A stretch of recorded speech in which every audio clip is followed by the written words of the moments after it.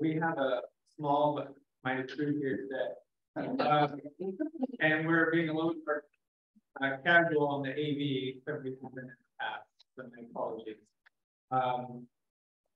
Before we get going too much further, programming, I'm just gonna list off the folks who are online so everybody in the room knows who they are. There's some safety things happening here. So online we have Sean Kennedy, new Everett resident here. Jake Rain, Laura Benjamin of PSRC, Michael Sapanaro, the Sonoma County planner, Roland Beatty, who is a board member and the community transit. Sylvia Anderson, who Everett Gospel mentioned, Ty Farrell, who is a board member. Bill, I don't know which Bill. Actually, Bill is here, Billy. Yeah, no, but there's also a Bill online, and it may be his father. It was me because I was reading the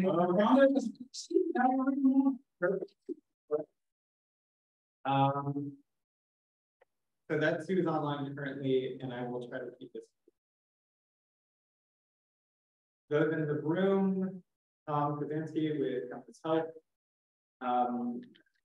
Rob Muller. Yep. Early packet with Buzz-in, Councilmember Paul Ryan, Joe Speakers, Danielle Caboto, Neil Manny, Ed Peterson, Brock Howell, our audiovisual, and then Ben Austin, our America Vista member, is also here directing people into the room. So that's who we have here today. Excited to have you, and I think we'll go ahead and kick this off. If you have any additional AV things, please try to let me know. This is not my optimal setup, so I will try to keep track as we go. Thank you so much. Well, let me welcome you all to the 6th annual meeting. This organization was founded in June of 2017. We've had 6 semi-annual meetings, this is the 6th annual meeting. I think you'll witness today that there's been significant growth and evolution of the organization. And we're very excited to share that with everybody that's in attendance today. Introductions have been done. I think we'd like to start off with a little update report from the City Council.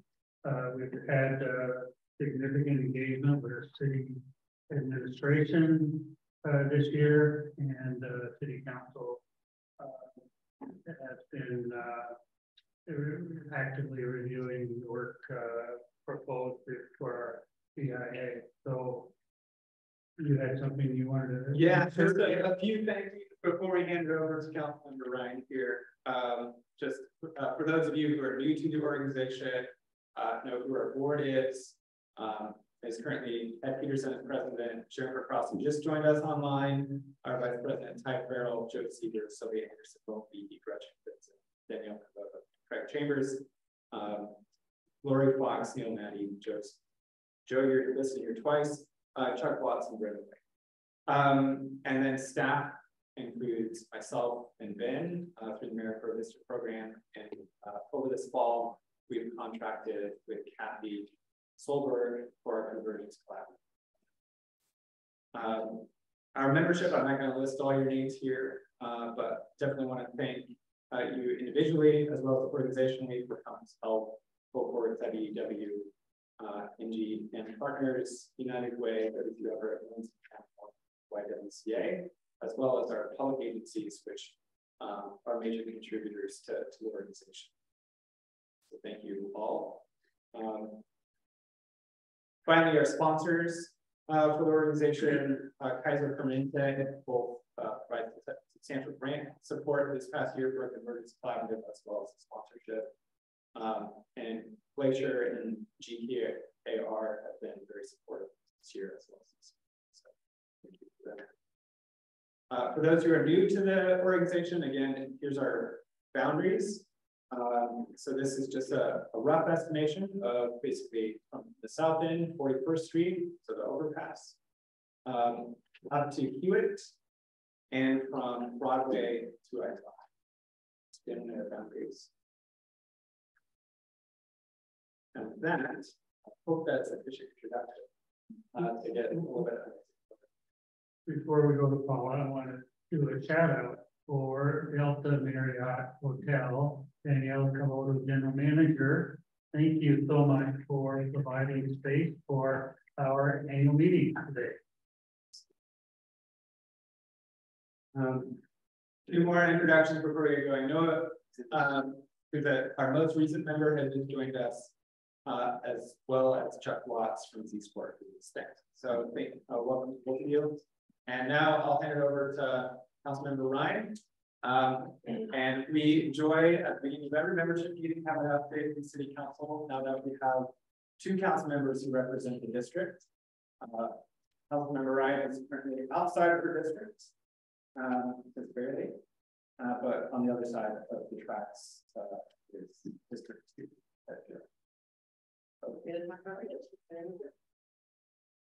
So yes, speaking of districts, every 10 years, I'm Paula Ryan, I'm Council District 2, and our boundaries for the districts just changed this year, even though we just got sworn in with the districts about a year ago. So every 10 years is the word for every 10 years, the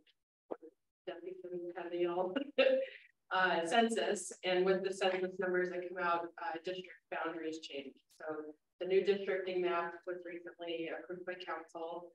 There weren't too many changes. District 1 extends a little bit further south. So District 2 and District 1 now basically split the downtown area. And then the boundary through the Exchange District Alliance area also shifted a little bit. So it is still split between Councilor Rabasi and I, but there's a little bit more in District 1, Councilor Rabasi's district, than there had been previously, but you're still stuck. So, so we'll have these new district boundaries for another 10 years, and when the next census comes out and those results, then we'll reevaluate how the district boundaries are and make changes as necessary. So that's that. It's been busy for the last number of months since I've seen you guys. Last time was especially busy. I apologize. A little tired. We passed our budget. There really wasn't anything. The Councilmember Vogel called it a top ramen budget. With our continual budget deficit, structural deficit, there's just not a lot to shift and move or new initiatives. It was pretty much the same as it was last year. So there weren't too many crumbs to fight over. So it was actually pretty boring budget process just because there wasn't much to do. So it is pretty much similar to what we had last year. The city had been considering a levy lid lift to help with our budget deficit, but that was not on the slate for this year. So I'm hopeful that next year we can ask voters to increase our levy rates so that we can have more money to provide better services to the community and better staffing levels, just better response to folks in the city. So that happened last night. So very exciting. Let's see, also what's come before council. Since I saw you guys last was another round of ARPA allocations. So the federal government put forth money to all of the states, counties, and cities in the United States, the American Rescue Plan Act dollars. And the city of Everett has about $20 million that was allocated to us. We've gone through 3 rounds of allocation, totaling about $15 million of the $20 million. So we still have another round we're probably going to be doing in January or so. With this last round, I wanted to share some of the allocations that we approved. $2 million towards the daytime service access and shelter pilot program to help with increasing daytime shelter services for our unhoused population. $500,000 to repurpose the city building to help with over at the Thornton A. Sullivan Park for case management offices. So in a previous allocation, we had provided money for staff people to provide case management services to people. So this will give an actual physical space that they can provide those services. Increasing mental health support, about $1.4 million to pilot a program embedding 4 mental health professionals for the fire department and at the public library to provide greater support for those who are unsheltered. We increased our human needs grants by $100,000. And then there's going to be another round of other forward grants. This was the initial allocation of $100, $1 million towards other forward grants. And it's really successful in the number of folks that more folks that had applied for grants than we had money for. So it's for small businesses in the area to help with capital improvements and street sign improvements to get more business in the door. So another round of that should be coming live. Hopefully in January sometime. $25,000 for a public safety gun buyback program. I haven't heard the results, but yeah, it happened over the weekend. Everett Police Department did a gun buyback program. So folks who had unwanted guns, unneeded guns, could bring them in exchange for a gift card, and there was the gift cards ranged in price depending on what type of gun was brought back. And as we've had a council meeting, those guns then go off to be melted down so that they don't just like go into a backstory room. So I think it'd be kind of cool. $400,000 for a police property room move. So the police department of property rooms in the basement of a building on Colby and California, and the room itself is the basement, which isn't really an appropriate place to house it. So the drying room, whenever it rains, you huddle in the corner. It's nothing for a drying room. Refrigeration systems on the front all the time. So we're going to be moving that facility to the Colback building on Colby and between Wall and Pacific. So the city building that's not being used right now. So move that and all the great staff there that will have to work with those conditions anymore. $400,000 for fire training facility design to help support firefighters and train them in case there's a fire down at the port. So that will be helpful. And right here, additional funding for more downtown restroom facilities. So there had been an initial allocation of $500,000, and then this allocation will basically buy a couple more toilets downtown for around 6 toilets, which I think will be great for public safety or for public health, and $300,000 for an urban forestry program to help support urban forest and tree planting program. So that's coming. So those allocations came through, I believe, in September, and so the last round, my understanding is probably the last round will be in January. And so I'm sure Brock, I know Brock will go over this later. The business improvement area is before council right now, so I can't necessarily talk too much about it until the final vote happens. But the third and final reading will be this upcoming Wednesday, and there's a proposed vote at that time. So with meeting that deadline, possibly go in place starting in June. And yeah, I'm glad to be here today. Everett Station District Alliance, love the space and just future tripping of what can happen and what will happen after Lightville comes here and just the process to get there. And glad to participate in the cleanup about a month ago. The timing is correct. And just really happy to just see the continued progress and feel like I have any questions or feel any comments, questions or concerns. Go ahead. Go ahead, Tom. Yeah, thanks for covering ARPA use for the city. What's the general status and sentiment around public safety, the current police force staffing? So so with regards to ARPA, I don't think they're can you share more about how you're with ARPA? I have 2 questions. One was I wanted to hear how the ARPA dollars were spent, which you've covered. The second was particularly with Mayor Franklin's work around bringing the public safety issues to the forefront in ways that we can all work to actually solve some of these pretty sticky questions. One of them was, and we have, I forget the name of the police chief or sorry, it's like speak to our talked a little bit about what they're experiencing. Certainly there's a section of a place like Compass. Right. So I'm wondering what in the budget Right. may have been specifically earmarked towards some of these public safety issues. Right. So as far as, I'll start with staffing levels with the budget. So the the police, they, at the beginning of the year, they had almost 50 vacancies. And over the course of the year, they've done a really amazing job with recruitment. And so their current vacancy rate is like 24. So they've made a huge improvement, but there's still a number of vacancies with the police department. And so from a budget standpoint, we'd like to see those filled before we add new positions to the budget. So we did add one position to the budget for specific programs, the specific investigative work. But as far as like the vacancy rate goes, we're still working on recruitment to fill those vacancies before we add more to the budget. As folks may have seen in the Herald and whatnot, the mayor has a mayor business leader coalition work that she's doing in 504 organization. And that work is going to be lobbying organization to work on addressing state legislature and troubles that have happened after an unintended consequences Lake decision.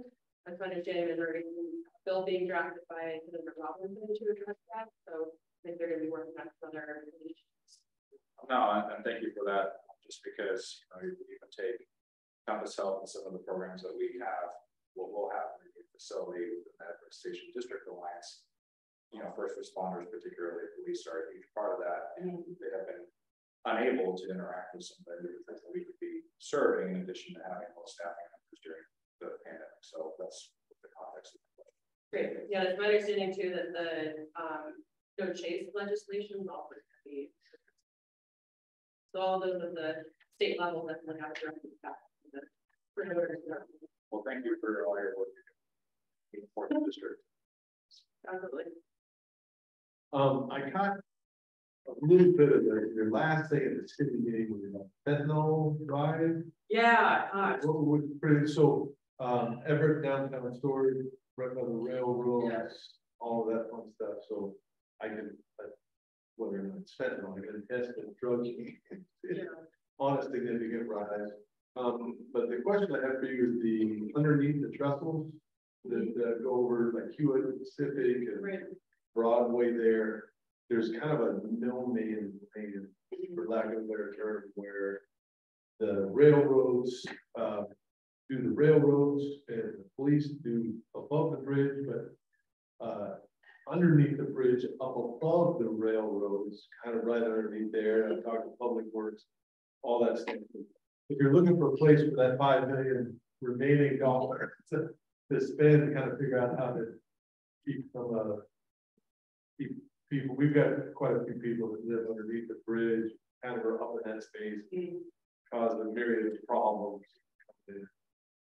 Yeah, jurisdiction is always so funny and sticky. There's the Railroad Trail near 128, my day job with the county. We have a lot of discussion about it. There's like literally like 10 feet of the trail, like from the road, it's one jurisdiction, and then next to that's a different jurisdiction. So if somebody's here, it's one person's responsibility. If they're here, it's another person's responsibility. So yeah, it could definitely get murky pretty quick. But I want to give a little bit of context for the first comment about fentanyl. So I was at a conference recently, and one of the workshops was about substance use disorder. And one of the panelists from Seattle County Public Health, and they shared with the So they shared that in 2015, Seattle County Public Health reported 5 fentanyl overdose deaths.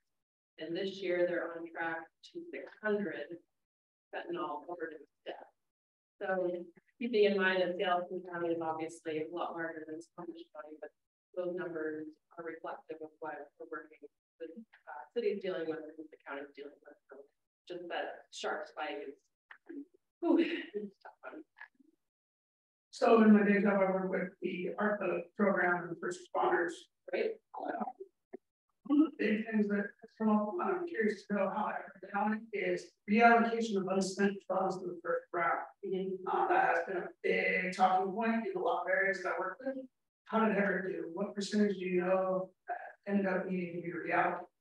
Yeah, so I think So the county they went through 2 tranches, so you might be thinking about the unspent funds from their first 80 million. For the city, we've gone through about 4, and allocations don't have to be finalized until 2024. So I'd be happy to follow up on that to know where are we at spending these dollars and get them out to market. Definitely don't want to leave any dollars on the table. It's been an issue and something that we see nationwide, so it's happening in a lot of places where funds were signified and dedicated to resource, but with the art it had to be used. Right. And if they were dedicated, then the initial launch of ARPA, and then not spent within a 2 to 4 year period, on which category it was under. Those have to be reallocated back and spent no later than 2026, otherwise they lose. It's something to keep track of. So, thank you. Appreciate it. Thank you so much, Councilmember. We've been very fortunate that since you've been on council, come here for vital updates as well as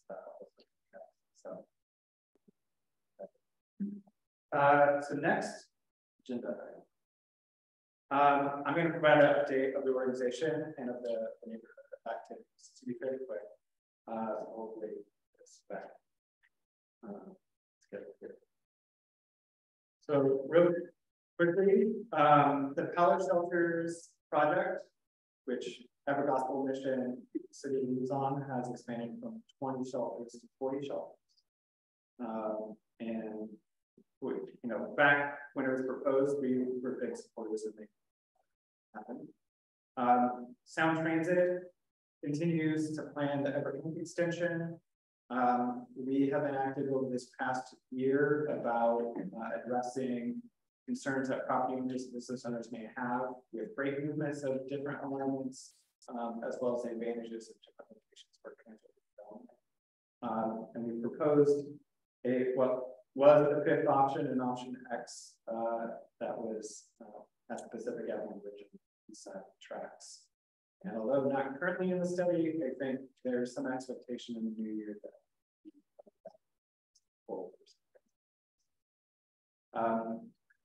the city, Ever Public Works, Christina Curtis has been designing a new bike ped improvement from this Everett station to the arena. I am told by Christina told a tour that she was a part of, but I don't believe that it will be a pathway experience from the station to the arena. So that'll be fun to see. Nothing is public yet, so we'll see the illustrations. There's a couple other projects that may impact the trail, so very much looking forward to seeing the project looks like. I did give a help lead a tour with Puget Sound Regional Council. Laura's online here, so thank you to PSRC to having ESDA lead that tour with regional planners and folks who care about transit development back in October. And we've held 3 Adopt a Street cleanups around the station, a big chunk of Smith Avenue and parts of the Depot Wall Street. So those are some of the bigger things up here in terms of tangible projects. I'm going to provide a quick update on the Convergence Collaborative, and I've given a version of this presentation both at last year's annual meeting, at our semi-annual meeting, and also to City Council in October. So what is a community collaborative for equitable development? Community collaboratives for equitable development of place-based. I'm walking into the room here. Are place-based partnerships between elite community-based organizations and government agencies, private sector institutions, nonprofits, social service, and advocacy organizations. The collaborative is a way for community and government to co-create and implement shared decision making on key decisions such as community engagement, policy development, capital investments, and other strategic decisions. And our model for pulling this together came through a comprehensive study that was done by Doug about other community collaboratives across the country, about 17 that were funded by the Chase Foundation, as well as the best practices from policy league. These other things listed here, Tamarack Institute of Stanford Innovation. We are fortunate to have this funded by Kaiser Permanente. So this past year, we've been focused on building up the collaborative and then starting to implement the fall years. So why are we calling it the Convergence Collaborative? Is an ode to our convergence of weather pattern. Our neighborhood is a convergence of transit, gateway roadways, the paths in the future of our neighborhood. The fact that we have a lot of industry-related commercial activities today, but in the future, lots of residents and other employees. And we are convergence. The collaborative itself is a convergence of business, nonprofits, and agencies. Each of the partners are co-owners in the Convergence Collaborative, although we lead it and act as the fiscal agent and staff it. This is a partnership, and we're working together for shared values and vision. Each organization and agency retains your own control of your strategic plans by becoming part of the collaborative, but the collaborative also align on the strategic. Our structure that we have set up this year includes a leadership advisory council, an equity committee that helps inform the entire project, and then specific work groups or committees that are working in implementation. So there's a social services nonprofit work group, which some of you are members of, a workforce development work group, and then some work groups that we are built by the housing and transportation issues. So these, they had a meeting, so I'll go over the next slide there, what they have prioritized. But what they are working on is informed by equity principles that were adopted as part of our convergence study that Housing Hope got funding for back in 2020 to 2021. And then our equity committee has recommitted to, which is around centering community, designing for all people, creating housing abundance and affordability, providing affordable community transportation options, supporting a just and equitable economy, cultivating safe and healthy environments, promoting environmental justice, and preserving, sustaining, and utilizing. So the work groups have met. The nonprofit social services work group prioritized 2.5 things. The first was a health, I'm going to go a little bit out of order from the bullets here. The first was to develop a health and safety partnership between Compass Health, the city's COIT, community outreach and enforcement team, and the Our Future EIA funded ambassador program of daytime ambassadors that are observing what's happening in the street, able to connect people to Compass Health or through the city. The next priority was Convergence Place. So as part of the study back in 2021, we looked at how to maximize the potential of the city's public properties within the neighborhood, specifically the Evertransit's park and ride in front of the station, and using that as a model for mixed use, mixed income development in partnership with nonprofits as well as the for-profit community. So the nonprofit social services work group prioritized pursuing that project. There's a number of steps that have to happen for it, but very much it's in alignment with their vision, is in alignment with the study of having mixed use, mixed income, having ground floor retail that supports businesses owned by people of color to be able to provide pathways, social economic pathways for individuals, and having a community gathering space. That's where that's the synopsis of it. The half priority was continuing to explore new community development institutions, tools that would help further that project and other projects. So that's on the exploration side, not necessarily definitely have to go build those tools. And in large part it's about building relationships with existing institutions. So there's something called Community Development Financial Institution, several of them in the state, it's building relationships with them as well as with the development community to match up those two. As well as figuring out what the right governance structure would be, which could be a public development authority, or partnering with the Everett Housing Authority. So figuring out what the right governance. We had a workforce development work group, still do, and they have prioritized the creation of a workforce hub, which the concept is to partner with the existing programs at Everett Community College and at WSU Everett and our local businesses to make sure that they are connected with one another so that there are internships, pre-apprenticeships, and apprenticeship opportunities for our neighborhood businesses, as well as opportunities for people in the community to be able to get jobs and get trained to pursue their careers.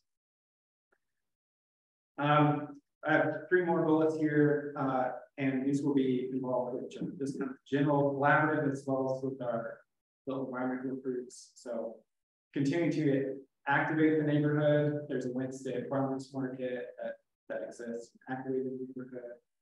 Certainly, there's a lot of big ideas with this project, and so we want to engage the community and key stakeholders with this project.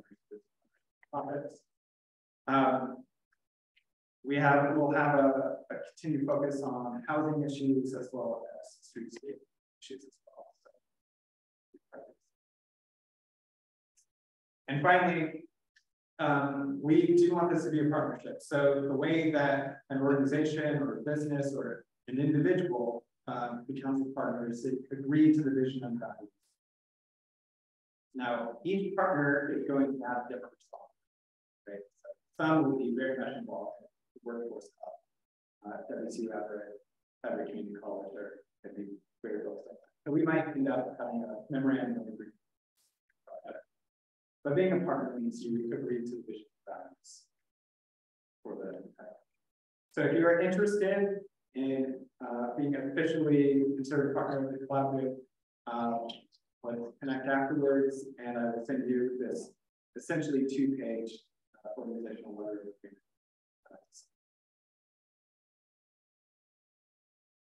And with that, I'm at the conclusion of the update for the district.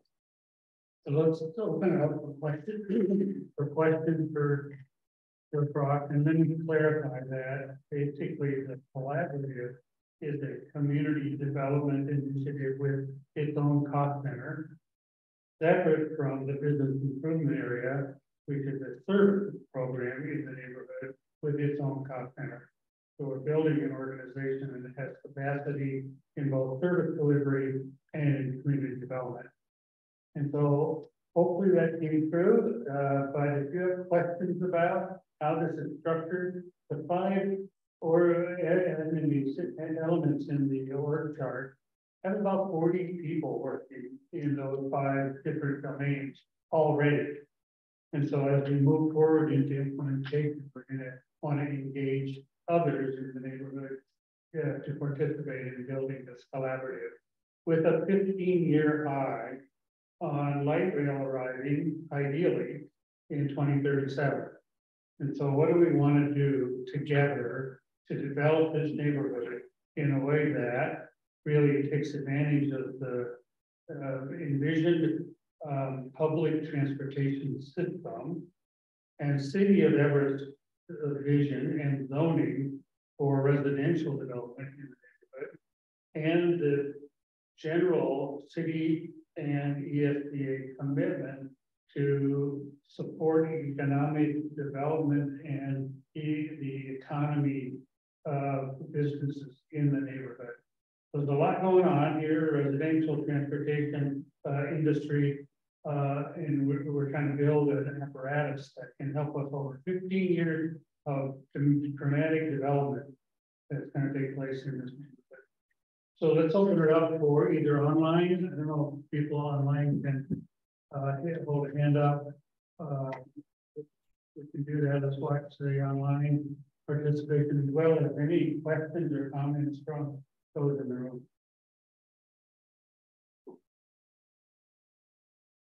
If it's fuzzy, say so, and we'll see if we can add clarity. Billy. Just a quick one, I think I didn't mention the farm market. But that is not held within the boundaries of the EIA, right? So is that a separate deal? Yeah, so the organizers of the downtown farmers market before the pandemic held Wednesday market on 32nd Street, so just down the street. And so that's every Wednesday afternoon / evening. They are looking to bring it back this coming summer. We're pretty excited to get it back. Okay, so you're talking about just the Wednesday one, weekend one, that's just all along. Yep. So it's in tandem with 32nd Street from the train station to McDougal, that block there, which we have proposed become a plaza.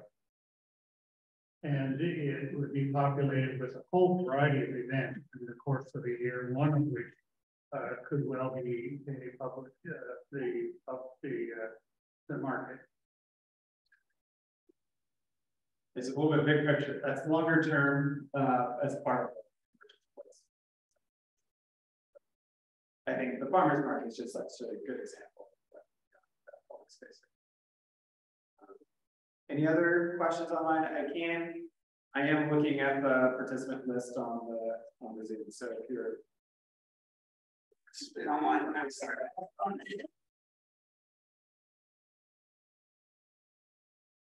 Oh, yes, council member.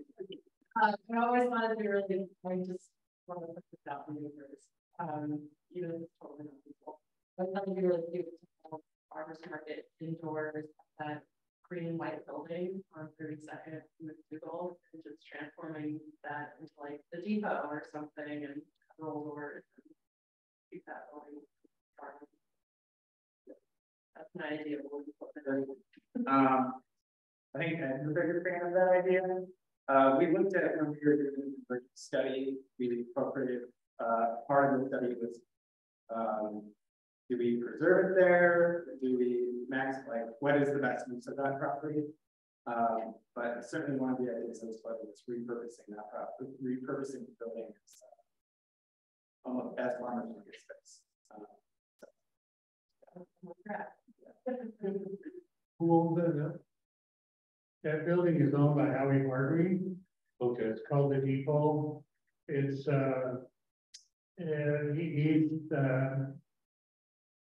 there's been discussions about acquiring that property for development as part of his master plan. That hasn't moved forward, but he has indicated in the past, just a few years ago now, that he would donate the building if somebody wanted to move it. So there's a variety of ideas here, and we don't have an actual plan in place along those lines, but a good idea, and I appreciate your supporting that concept. I didn't even know it was called a depot. It actually is the original depot from 1911 of the Milwaukee Railroad, and it was both a passenger and freight depot from the 1911 to into the 1930s. Right.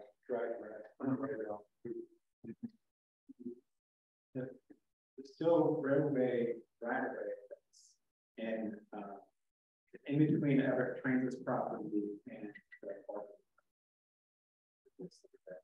also had gone through the blocks just to the south. With that, I think we're going to go to the next, partial agenda item to get an update on the finances of the organization. And Ty, I think you're ready to go with this. So let me see that. So here, Ty's going to go over our profit and loss statement with a comparison of our budget as we did a budget amendment in October. So this is reflecting that budget amendment with our year-to-date actuals. And So Ty, feel free to come off mute and give highlights of the statement. Yeah, so to really understand this statement, you really need to look at the key, the KP grant. So under the total income, up at the top under income, just under that line, there's a KP grant from November 2021. And at the bottom, there's a net including KP grant. So the KP grant is a grant from Kaiser Permanente for $95,000 for the Convergence Collaborative work. And so because it was a 2021 grant, we don't reflect it in our grants and income for the 2022 year. So that's why it's reflected this way. It just makes a lot more sense to point that out in the beginning. So I think the big story here is, we did pretty well in terms of the total income if we include the KP grant, and that we've gotten a lot done, as you can tell from Grant's presentation before. And our operating expenses are basically in line. Our personnel costs are right on track with where we're expecting to be. And professional services, we still have some money to expend this year, and we'll be going back to Kaiser Permanente to ask them to allow us to continue expending the grant through the beginning of next year. But otherwise, we are doing pretty well, and we'll still have a net surplus to carry over into next year. Thanks, Todd. Any questions about that?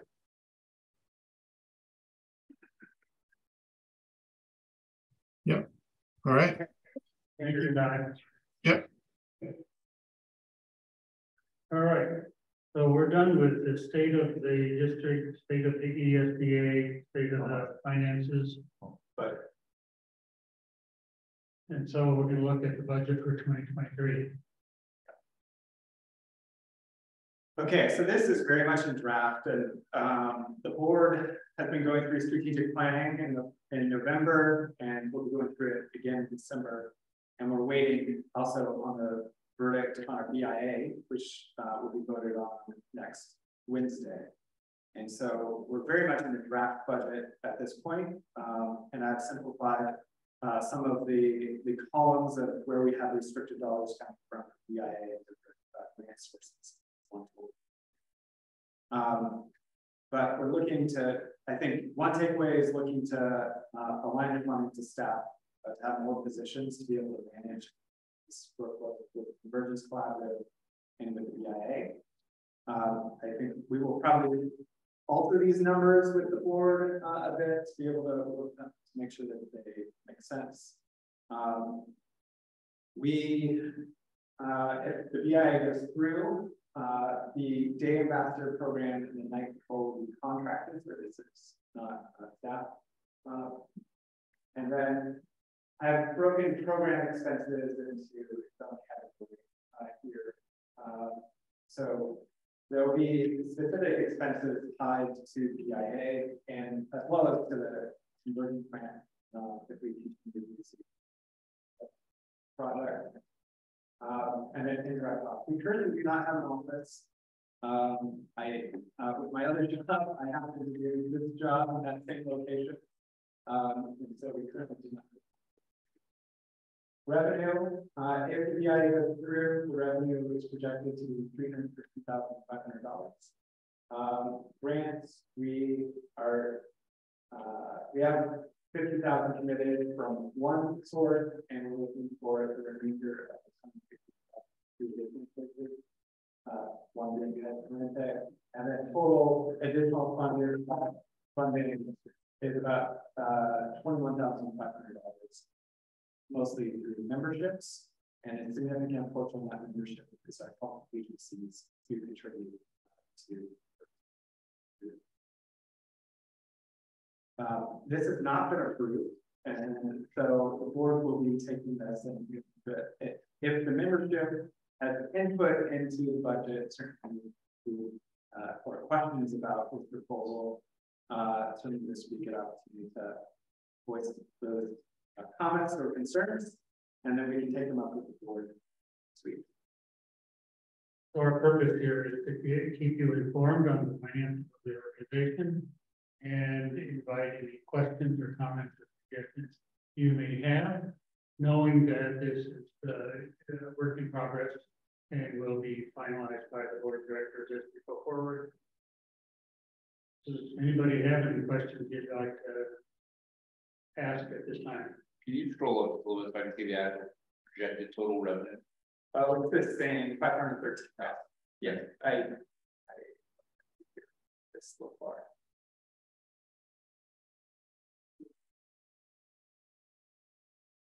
So it's a balanced budget approach, and sources are identified to match up with the costs that are projected. This is a quick question. Your trash bins, are you buying new ones? So first, any decision around that particular line item would go through the ratepayer improvement board for determining what we actually want to spend the money on. One of the concepts in putting together the proposal would be to purchase public trash bins. Since we do have a fair amount of litter that happens, the idea would be if we had more public trash bins, there would be less litter. But we would take that up with the ratepayer board as well as with the city. I have somebody that has some portable trash bins that are purchased that are sitting in the basement that probably would look really well distributed. That sounds lovely. That's great. Yeah. Right. With that, we have no more questions. I get to talk more, which is I'm sure exciting for everyone. Yeah, we're going to move on to the presentation of the business improvement area. So I'm going to provide an overview of the proposal, once again, for those of you who have not been engaged or who just still have questions. And then I'm going to hand it over to Ed, who's going to talk about proposed implementation plan. Three key talking points or things that I want you to think about as we go through all of this. First, this proposal has been focused on the critical needs identified through survey to our property owners and competition, really focusing on the most critical. Second is that we right-size the boundaries to where we have the strongest. And the reason was we got direction from City Council in 2019, that's the way we should go, and we got direction from our property, so that's the way we should go. And so our boundaries aren't necessarily with the entire neighborhood, but they're focused to one. And finally, this is a place to start to grow. And there may be some property owners concerned that we would use a provision within the RCW that we would incrementally increase it year to year. That is not the intent here. The intent is to prove the effectiveness, and when a property owner wants to be added in, we would add it. And then we would have a reassessment after 5 years when this comes back up to City Council about what the appropriate boundaries would be.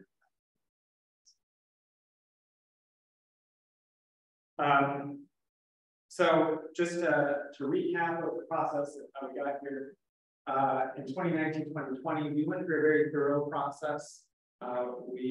With funding from the city, a consultant was hired, BDS Consulting, who's an expert in business improvement areas, helped us craft a proposal.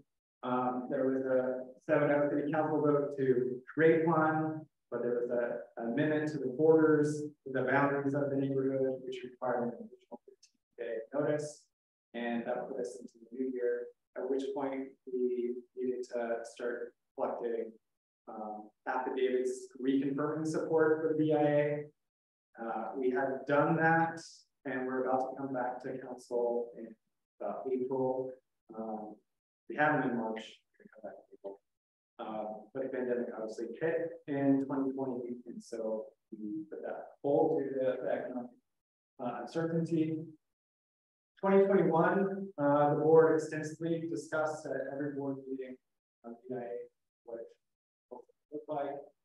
In the fall, we conducted an online survey of private property owners to get more input, and then the ESDA board approved a draft proposal, which we presented at the last meeting, which we then took out to property owners last spring and summer to see if they supported it, and if they did, they signed petitions.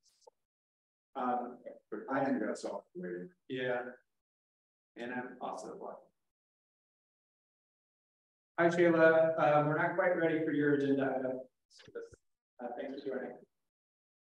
In 2022, this year, we've been doing that outreach. We got 60% support out of June, so we submitted to council, and now it is before council with the potential vote next Wednesday in public hearing.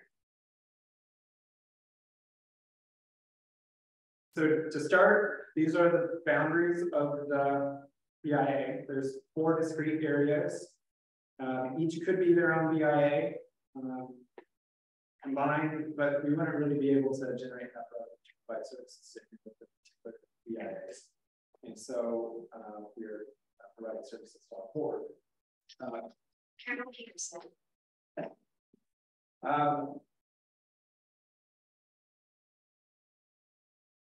All right. These are the 4 areas. We're going to go over the programming real quick. So our Safe and Clean program, which is about 2/3 of the budget, is focused more than it's 74% of the budget. It's focused on nighttime security patrols.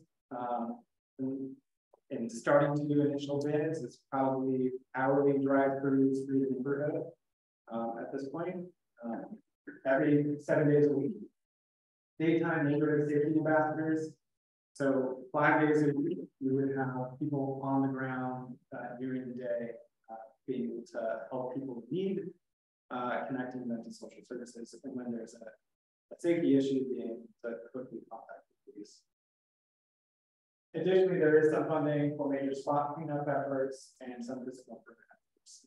Maybe some things we don't have to purchase and just use. But, so that's the Safe and Clean program. Related to it is a parking program. Back in 2019, when we started putting this together, we found out that there's a lot of right-of-way next to businesses that the businesses themselves are responsible for parking because it's unimproved, right? And that creates a lot of inconsistency in signage and therefore a lot of bad parking behavior, at least according to businesses.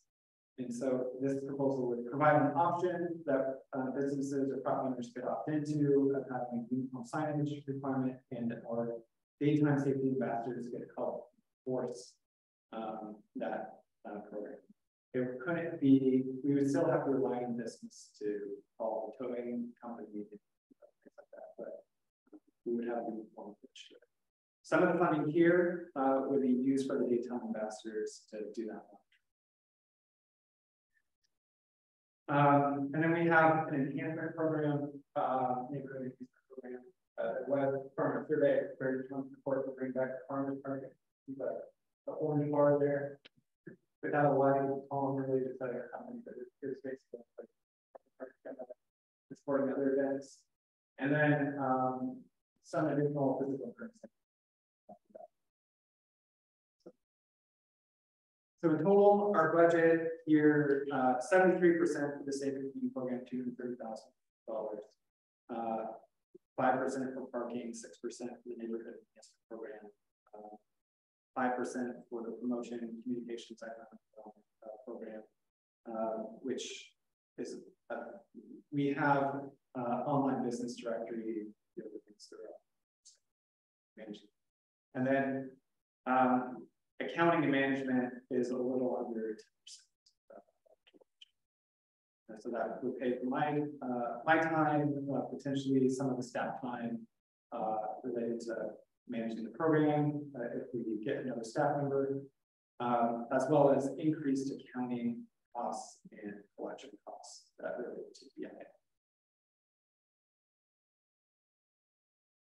The rates in general for almost everyone is 50 cents per $1,000 of land value plus 4 cents per square foot. I have a comparison table on the screen in the upper right that shows the rates for other VIAs. Downtown Everett is 14 cents per square foot plus 9 cents per $1,000. Ours is balanced to try to get close to 50% of the revenue from square footage, 50%. The equation on the left doesn't match up with the chart. 50 cents per $1,000 assessed. Oh, you're right. You're right. I have, So which one's the correct one, left or right? left is correct. Yeah. Good catch. Yeah. Thank you. And so the columns on the, yeah. Okay. There is one difference. We have 2 hotels in the neighborhood, and instead of land value, it would be the building square footage itself that would be used as it. So it's 6 cents per gross square foot. These are just real quick. These are based off of 2022 values. They'll always be 2022 values. Up until we have to review it. And it gets increased per year on an inflation factor of CPI up to 5%. It's capped at 5%. So 2023 dollars would have an inflation factor applied to it because we started collecting petitions as if it could start in 2022. And so the inflation factor would be applied to it. Okay, accountability, it is starting small, it's right size with the idea that we prove the effectiveness of it. It requires renewal after 5 years, so this isn't a given that this continues forever.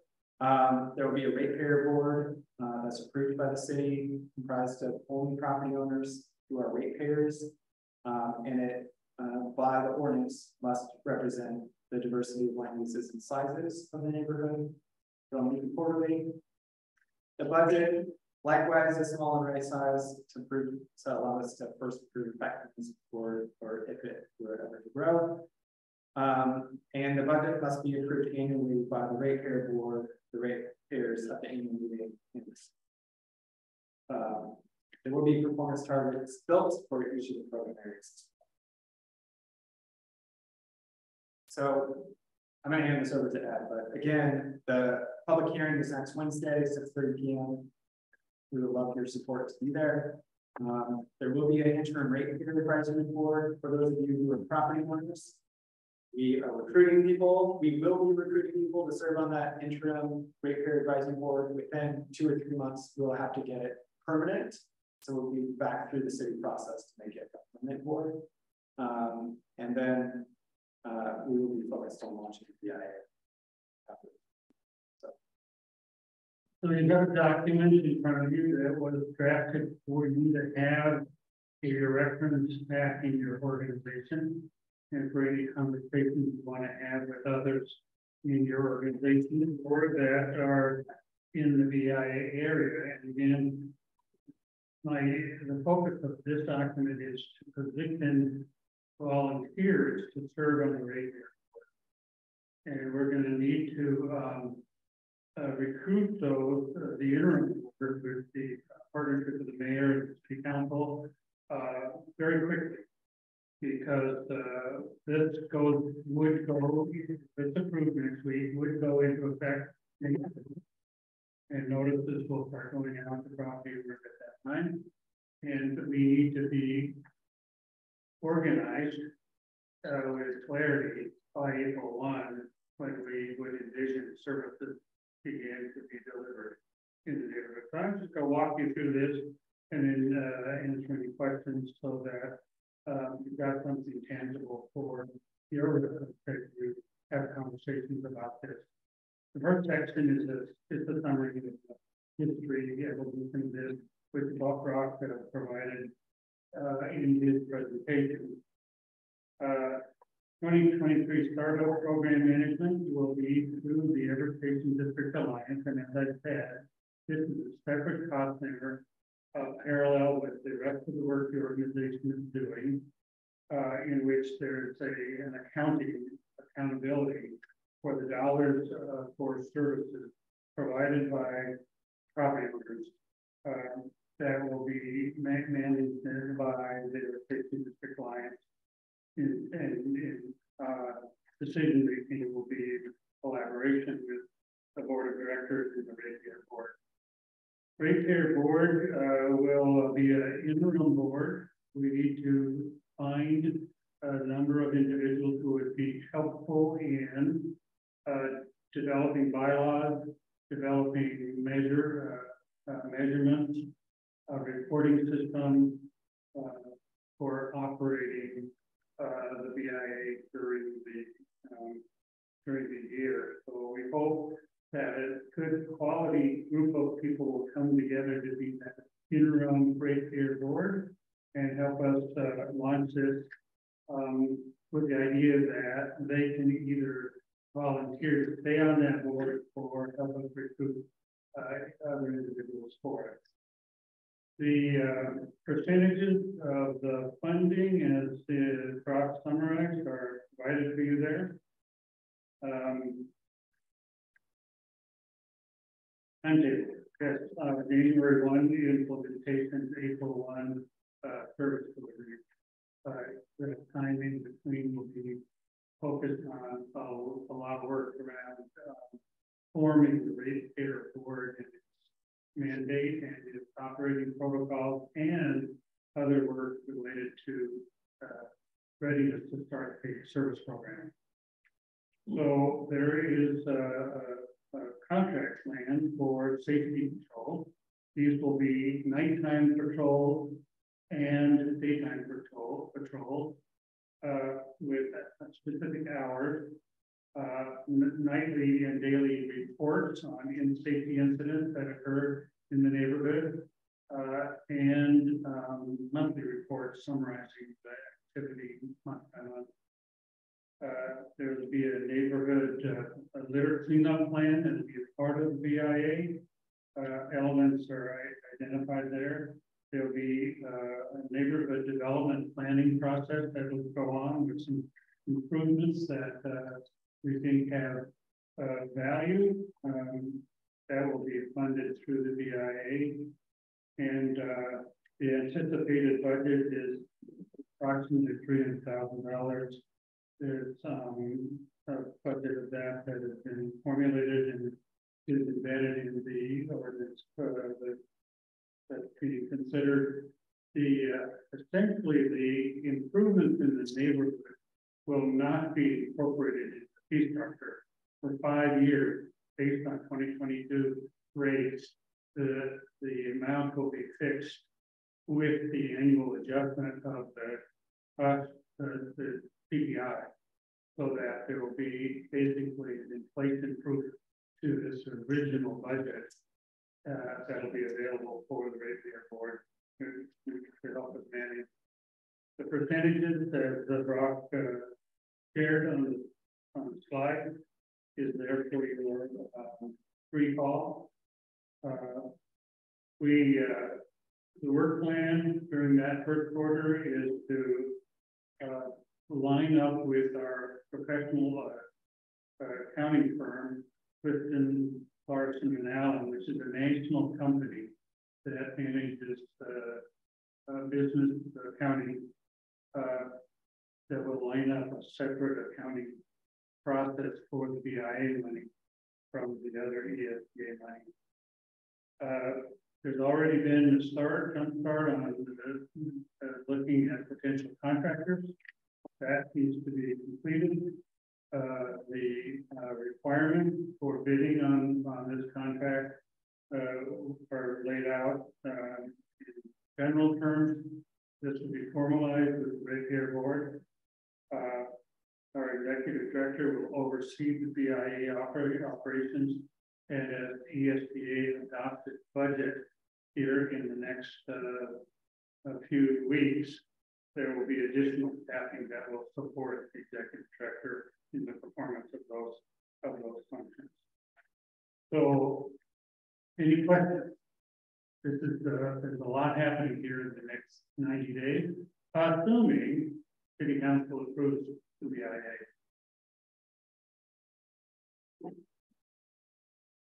Anybody online have any questions?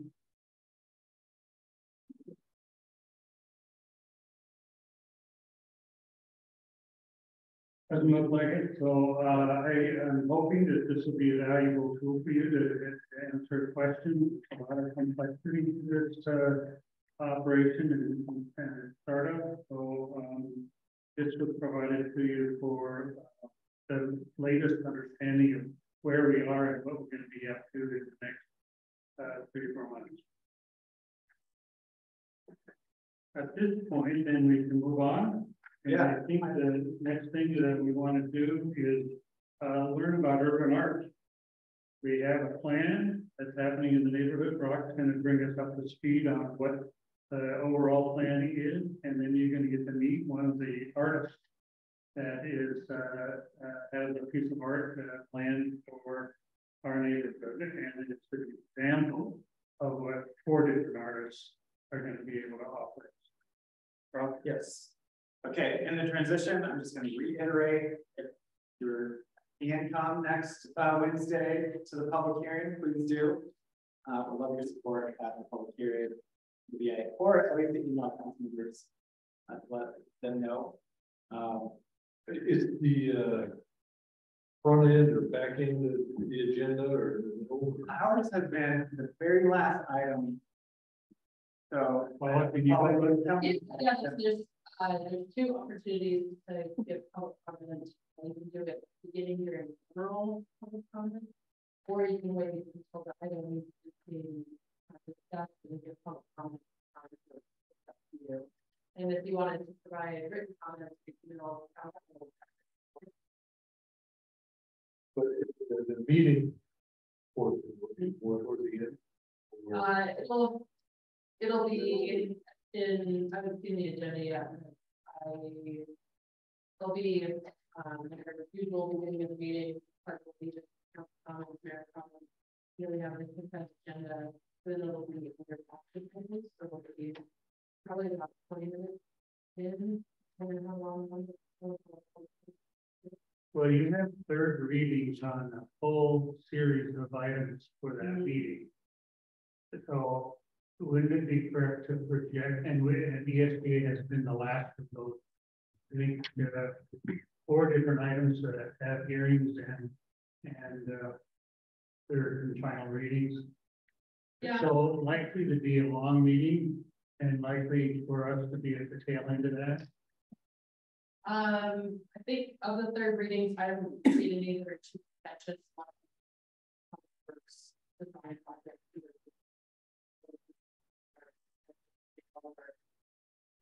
Items for last night. So I think it'll be tedious to go through all of reading all that stuff.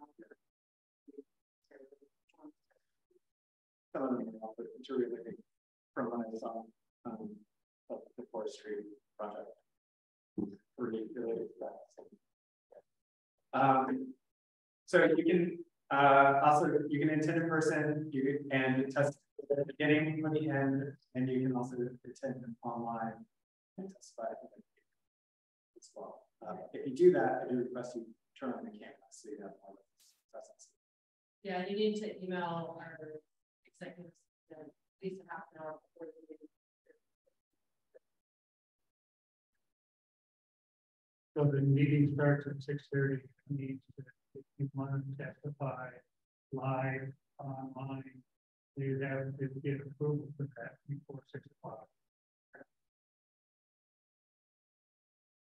Okay, so on to the fun part of the agenda. Yep, Sheila's there. Fantastic. So the fall of 2021, we were awarded a Ford Everett grant to have 4 murals painted in our neighborhood.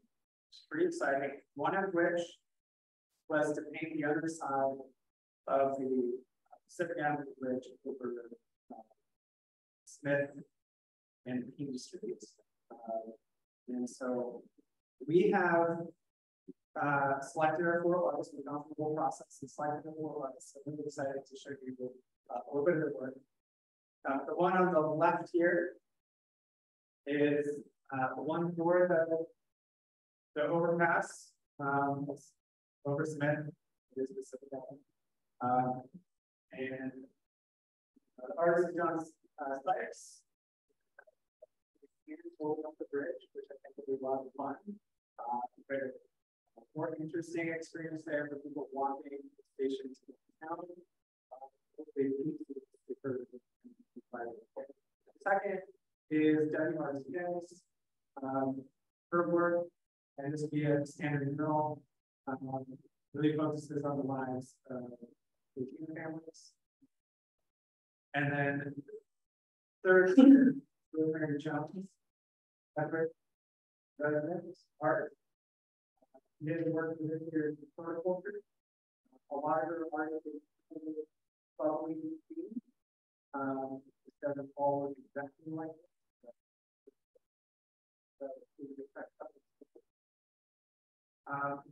we are hoping that her work will be posted to Sean's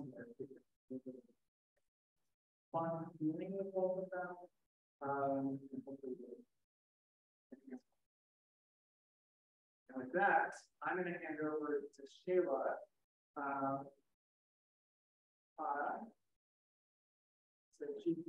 Shayla, can you come off mute? There you go. Hi, everyone. Can you hear me okay? Yes. Okay. Okay, awesome. First of all, thanks for having me.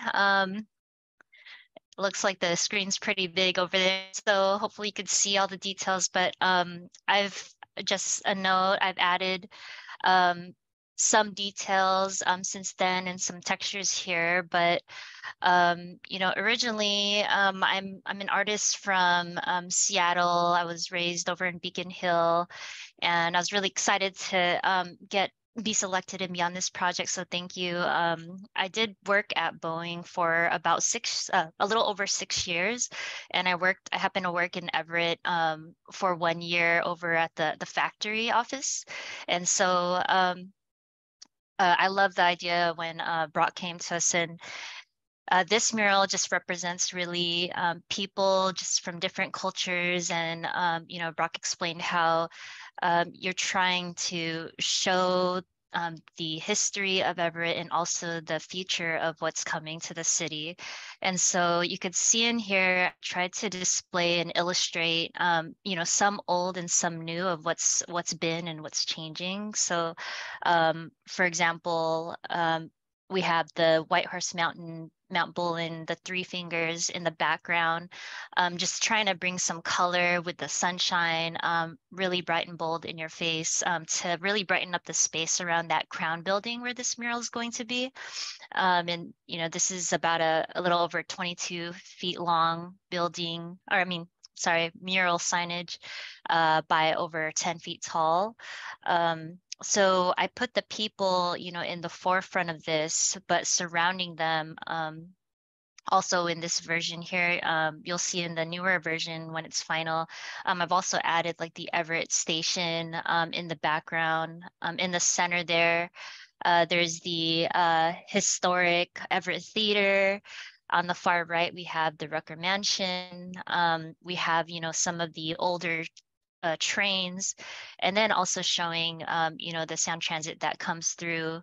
And so just really trying to get, a really diverse mix of different people and cultures. So, some of you may recognize some of these people here. Some of them are real, some of them are made up, which I think is really fun about this is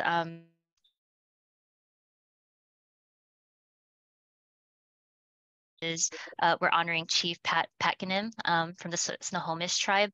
He's front and center with the brown coat on and the hat. And there's a few others in there. I'm not going to go through all of them, but you also have the history of there's a whaleback ship coming through from the left, and you could see it carrying some logs to represent, a lot of the city production mills that brought a lot of jobs to the city in the past, and still, exists now. So there's a flower bed on the bottom left corner, trying to make it really colorful. That represents, the Evergreen Arboretum. and gardens. And you could see there's some modern housing and apartment complexes in the background. There are also some of the women that are wearing some Native American tribal outfits. So I did some research on that and talked to a few friends. So some of this is very real and also designed by some Native American artists as well, as far as the clothing design. And so you see this little boy, I'm calling him Bubble Boy. He's pointing up into the sky, into the bubbles that's kind of making this, this feel of a fun, family-friendly place. So trying to show that, this neighborhood in Everett is going from industrial and going to incorporate and be more, family-friendly. We're wanting to see more people move into the city in the future. And so this is really a place, to say, hey, this is going to be home and this is your home. So the bubbles kind of float up into the sky. You see a Boeing 777 flying over on the right-hand side into the view. Everyone knows Boeing played a lot of, space in the jobs and industrial there. So yeah, in the background, you just got your water, your grass, blending nature with people. And so a lot more history that I could talk about here, but really just wanted to share some of that. And if you're wondering about the elephant, I don't know if any of you know, but in doing some research, there was Rosie the elephant that I saw that they had read about a zoo, and she was named as Rosie. And she was an icon that's over in let's see here. Paying homage to Forest Park. So if you've been to the park, she has a big sculpture over there. So I thought that was, could be neat to incorporate. So animals, people, nature, products, trying to tie everything together. And then with your subtle nod to Everett, the words Everett Station District in the flag. And those letters are made up of like cross hatchings and different designs, railroad tracks that make up the letters. So if you can imagine, that flag will actually be fairly large once it's up on the wall. So yeah, that's what I've designed. And in the final, you'll see a lot more texture, and might even be a couple more people in there. So yeah, thank you so much, and happy to answer any questions.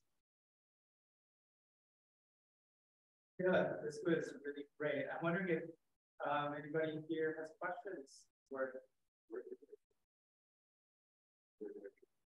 Oh, there was a question about where the glacier for the crown. It's the crown distribution building, but it's not the one of the originals. It's the brown, the really large brown one that's on the east side, between 33rd and 35th.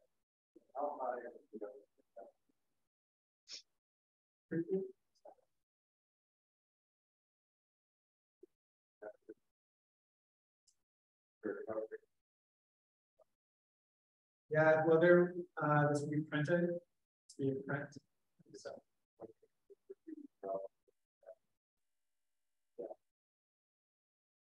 On the others, the city, I will have to figure out for this particular one. But for those that are being painted, the city is paying for a third coat to go on, the anti-graffiti coat that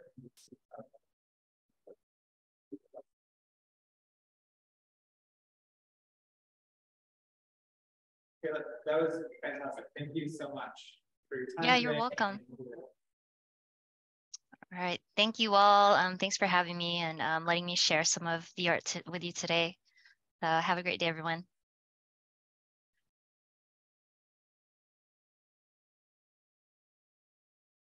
Okay, so we're on to the last agenda item for today, which is strategic planning for the organization. So as we've gone through the budget and BIA discussion, Emergence Collaborative, there's some big changes for the organization hopefully coming up. And we wanted to take a moment to get the input from our membership into that strategic planning process. So the last board meeting, board spent a significant amount of time, but not enough time in through the next 5 years of the organization. And we will continue that at next week's board meeting potentially into a board retreat in January. To inform the board, we would love to have your input today into some of the thoughts of our neighborhood as it is, our organization, and some draft concepts for the board services. I have a survey, so we'll have a discussion in the room around each question, but for those of you online, you can also participate by speaking to going off and talking to us, but we'll have a survey that we can all participate in. If you have a smartphone, or if you're online, you'll be able to go to a URL. To start, I'm going to go over our mission, vision, and values, and then we will. So first, standing up for the people online, mostly. Our mission is to bring together businesses, property owners, residents, other stakeholders, create to solve problems, and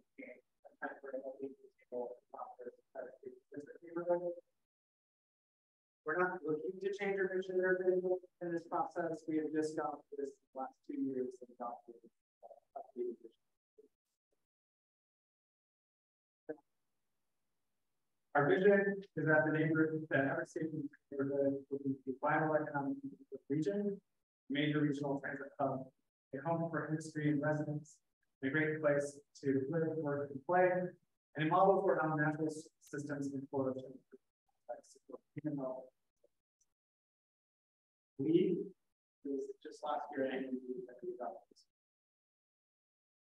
I'm not going to read out all of the values on your screen here. I will highlight the first word here. Values are collaboration, industry, community, growth, respect, environment, transparency. Any thoughts on our mission, vision, values?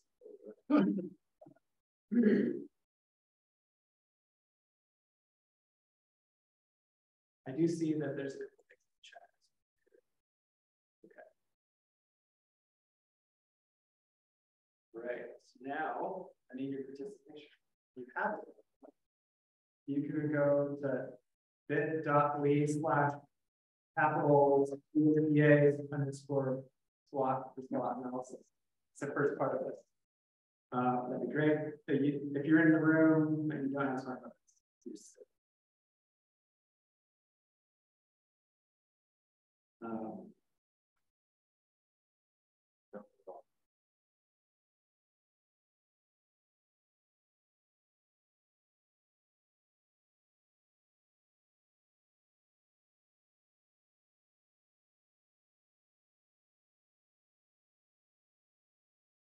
yeah. Right. I need to reshare that screen for those here.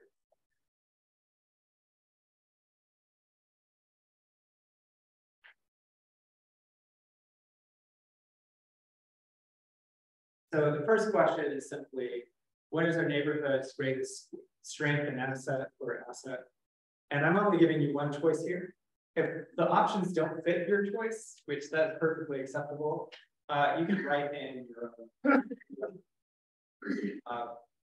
And then if you could also go ahead with the second question, and then we'll take input and discuss, which the second question is, what is our neighborhood's greatest weakness? Again, I have some self-populated options, but certainly the list is probably longer than 3 of things you might want to consider. So again, you can put it in as well.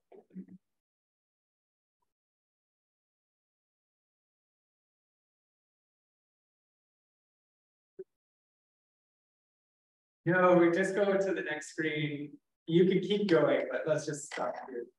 Yeah. And hopefully I got all the URLs to work out.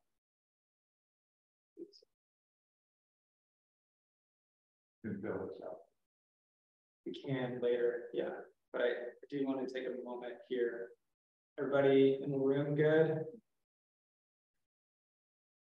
So I did actually kind of weight the I had to fill this out once to make sure that it worked. So we have so far about actually 5 responses, but set of 6. Okay, but a third of you say location is the greatest strength. A third of you say the opportunity for growth is the greatest strength. And then probably 1 each for transit, the transit station, the transit. It could be a number of things here. 2 people jumped up. We had 3 assets. And then 1 person saying industry and related commercial businesses. Obviously, this is not an entire thing for everyone because this is the room. Any thoughts on additions people want to talk about in terms of strengths of the neighborhood? I think the potential of addressing some of the housing needs that are in crisis situation in our community is a big opportunity. That'd be a good one to add.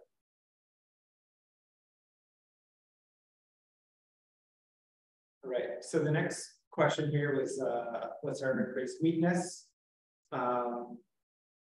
We have most people saying safety, and a few people saying unsafe roads, if the roads themselves being unsafe to walk by drive.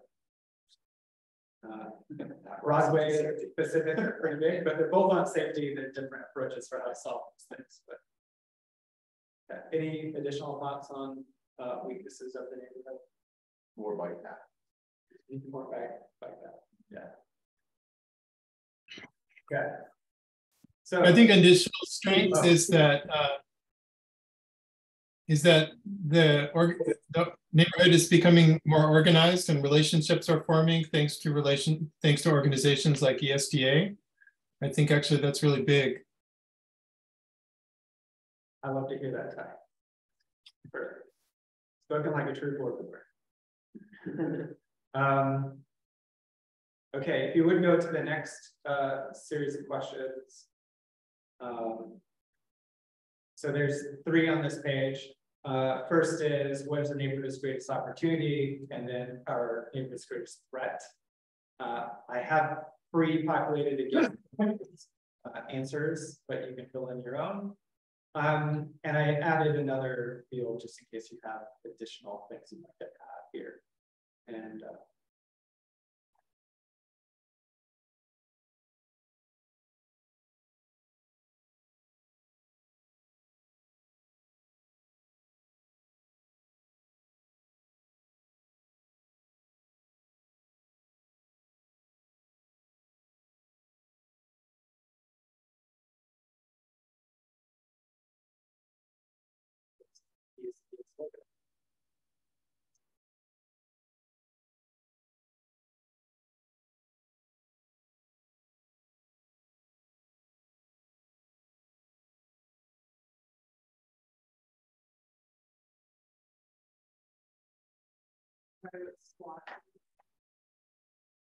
but Strength, weaknesses, opportunities.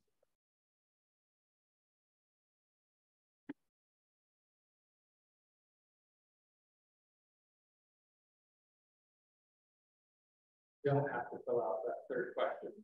You feel like they're too late. Yeah.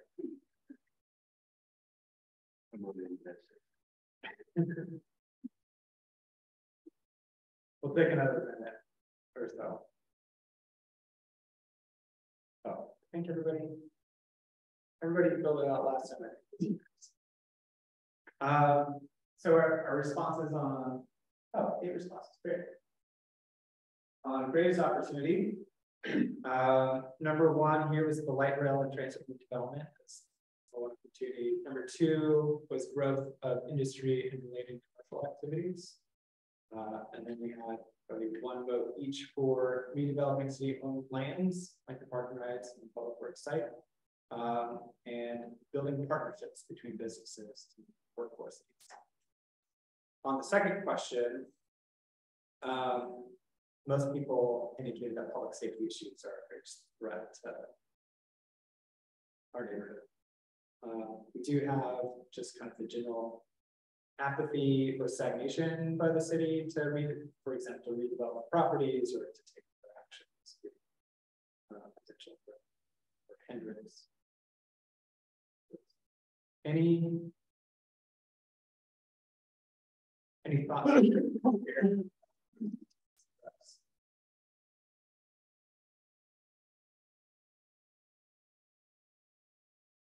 Board members who think about this all the time. Well, climate action,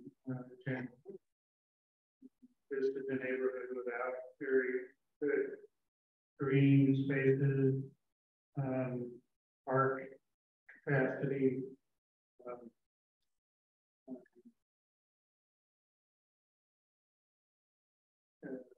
We've got big emissions, out emissions, 200 in this neighborhood. So, okay, got my throat. But an action plan. I think is the important agenda for this particular neighborhood. All right, on to the third page here, the next portion. So if you click the link to go to the next one, which will ask what issues you'd like ESDA to focus most on. We're not doing a SWOT analysis of the organization today. We're just going to look at what issues we should prioritize. So on this list includes public safety, connecting people in need with local services, ensuring action before you start to click and hit next. Like on this, unlike the last ones. Yeah, I didn't get the third one. Yeah, we only have two. And then I got a response that says your response didn't report. Yes, that's a bummer. Well, what I'm going to do for those who are online, if you're having troubles with this, I'm going to send you everyone online through the chat a link to this survey so you can fill it out. And so those in Zoom, you should have the link to fill it out. For those in the room, I'm going to quickly create a bit.ly for you.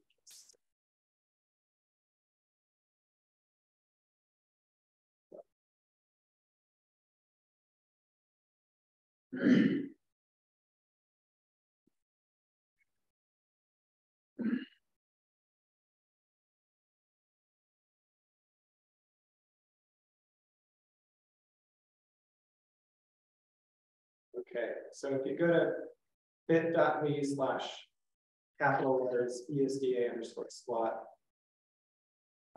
underscore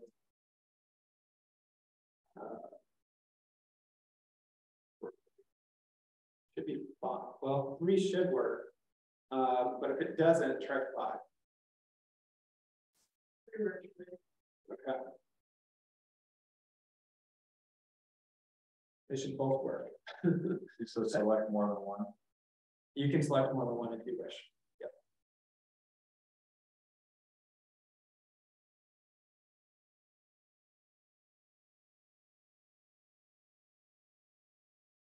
Sorry for the technical challenge there.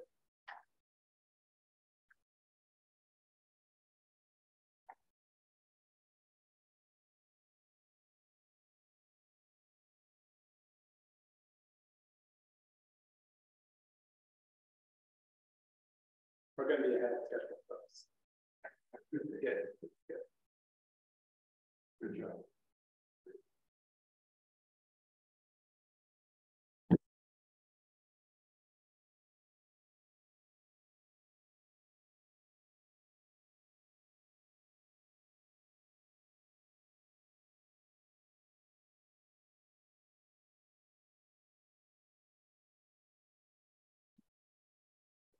Hi, Jared. It's showing a bunch of bars for me.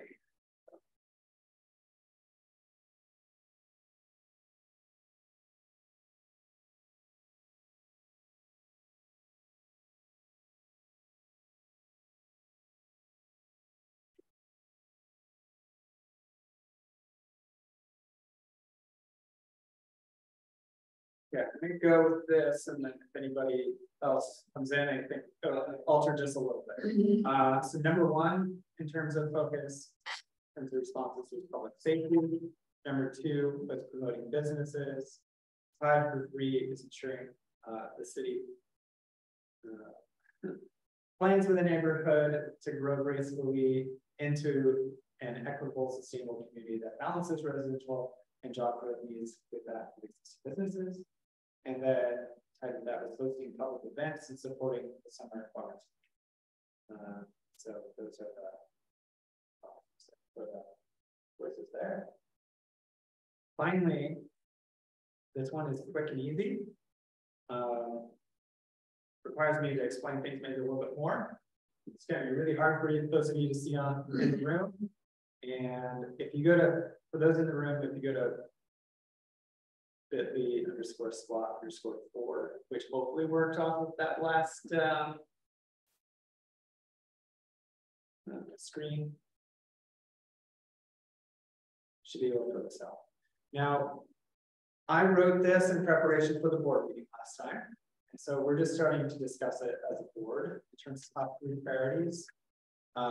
Being first, enhancing safety of the neighborhood with their nighttime patrols and daytime ambassadors as outlined in BIA priorities. Number 2 is building partnerships for equitable community development. This really encompasses all the work we're doing with the Convergence Collaborative of building those partnerships with our nonprofits or businesses to develop the Convergence Place concept, the health and safety initiative, the workforce hub, finding, building relationships for additional community development tools and institutions. All about partnerships for making business happen. Finally, it says here just establish organizational excellence. So that's everything from having a full-time executive director, having staffing to run these programs, making sure that our accounting systems are robust and accurate, and we're humming as an organization always. And so in our kind of draft here of priorities, we could kind of describe that a bit more. That's what the 3rd priority is trying to get at, which is all around staffing, funding, accounting, performance.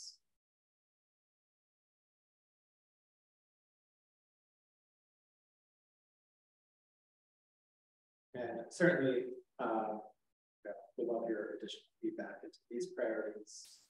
And these are just the initial draft that the board has to really start to change.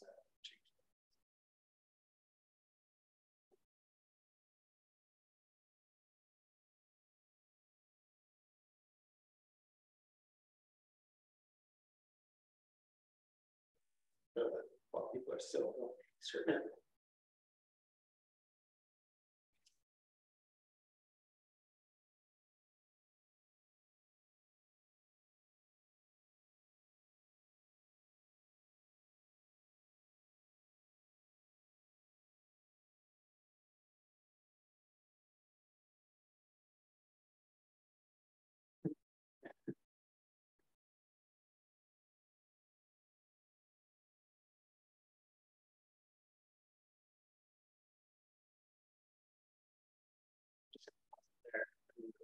Discussion. So I think everybody kind of saw where we lots of 3 people very supportive, 1 kind of neutral on it, and 1 we can support. So probably 1 additional wordsmithing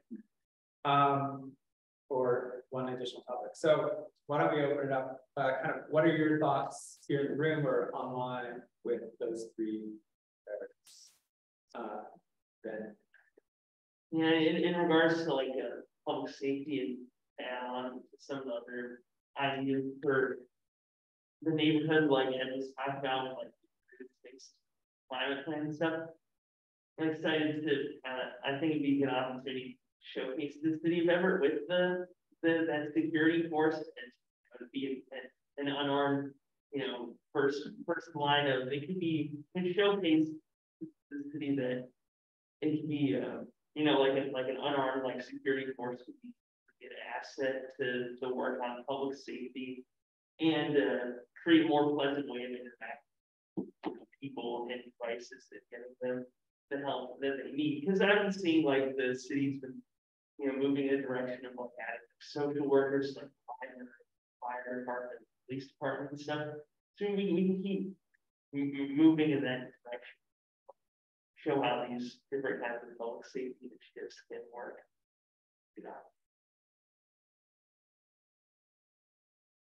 Along those lines, but slightly different, that I'm for. And that's because I think in that clearly there's a public safety, right? Clearly. And so I think also there needs to be, I'm all for the contracted armed services, but I get the sense that there needs to be a lot more clear alignment and partnership with the EPD and other first responders, because there are real criminal issues in the neighborhood that require our response.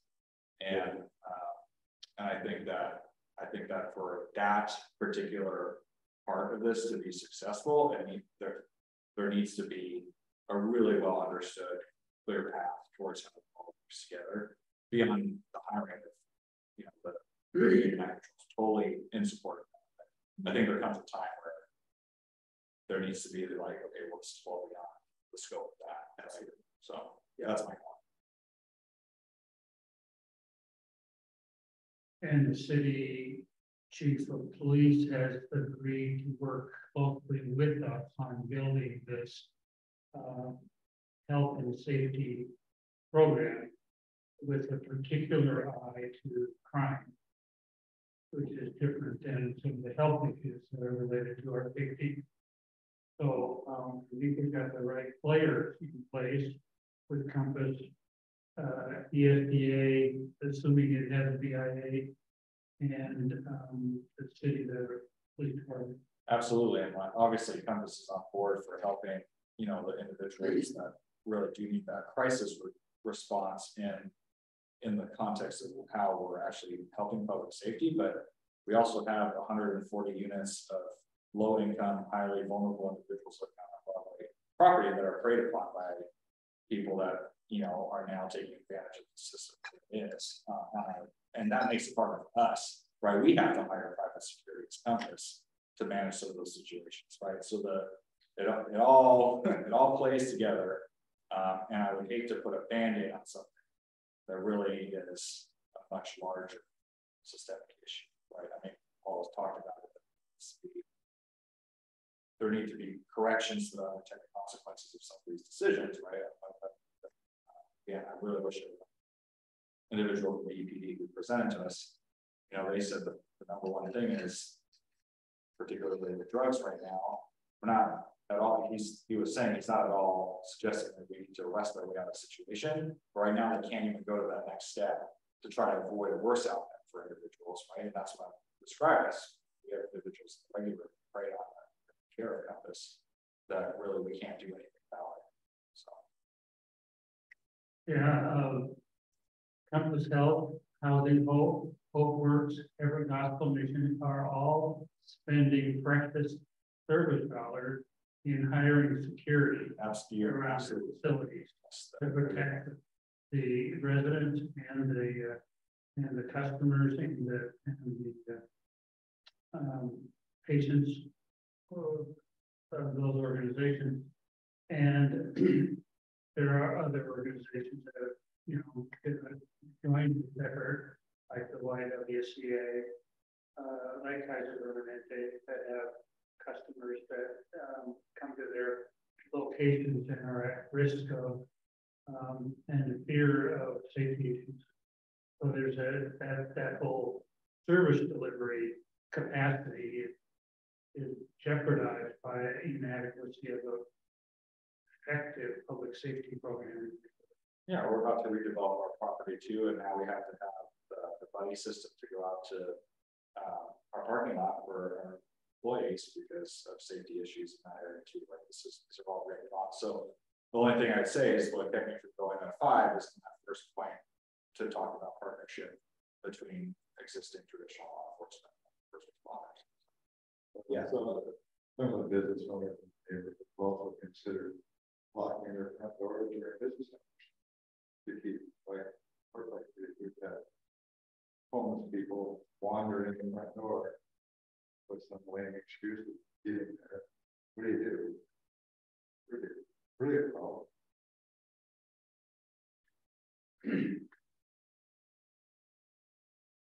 So I'm done with this portion. So the board will next week, we will know more about the BIA following the Wednesday vote. We'll have a greater conversation both about our strategic plan for 5-year periods as well as next year in specific. And so all of the budget strategic planning is up for this final board meeting next week. Your input today is helpful for shaping that board. So thank you. you know, we've had a 4-fold increase in the budget that was adopted last year and the proposed budget, going from $120,000 organization to $500,000 organization. And we need a vision, of a 4 or 5 year vision of where we are going and what we envision these solutions really looking like over time. Because you build it incrementally. There's no windfall funding or financing to fund it all from in, but you build it incrementally. So we've got a great opportunity next year, but we got to be clearer about what our priorities are and how we grow this and how we sustain what we've started looking at for the first phase of this in 2023. So appreciate all of you being a part of this today. Next Wednesday at City Council, a pivotal moment. It is critical that we have a full court so that council members know that there's a large number of businesses at stake and organizations seeking to provide solutions, and that public safety is our priority number 1. With that as a foundation for the neighborhood, we can go in many different directions to help the city achieve its goals around housing and public transportation and climate action and a thriving business environment. All the things that are in this neighborhood. So help us find the people that will write a letter or show up at the meeting next week so that it is abundantly clear to our mayor, our city staff, and to the county council that this is really important for the future of this neighborhood, which is the gateway, going to be more and more the gateway into our city over time. The meeting at City Hall is in the an old historic City Hall, so it's where the police department is, except for not the police department. Well, it's the council chamber. Yeah, the chambers. But, yeah.